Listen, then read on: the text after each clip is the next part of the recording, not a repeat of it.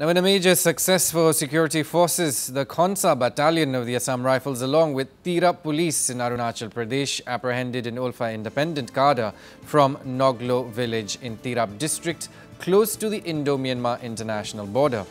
The apprehended cadre has been identified as Dibya Jyoti Senapati, alias Dipen Assam, a resident of Dibrugarh in Assam.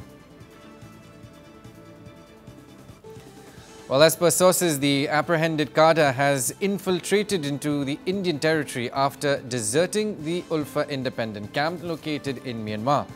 Well, reportedly, harsh living conditions coupled with the lack of motivation among the cadres is the key reason for undergrounds deserting from militant camps. Well, the joint team intercepted the insurgent once he crossed over to the Indian side.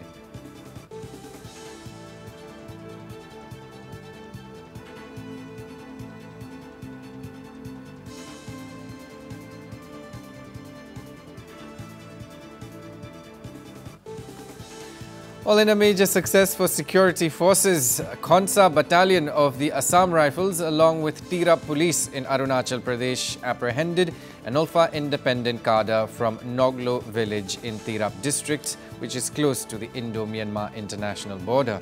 Well, the apprehended cadre has been identified as Dibya Jyoti Senapati, alias Dipen Assam, a resident of Dibrugarh in Assam.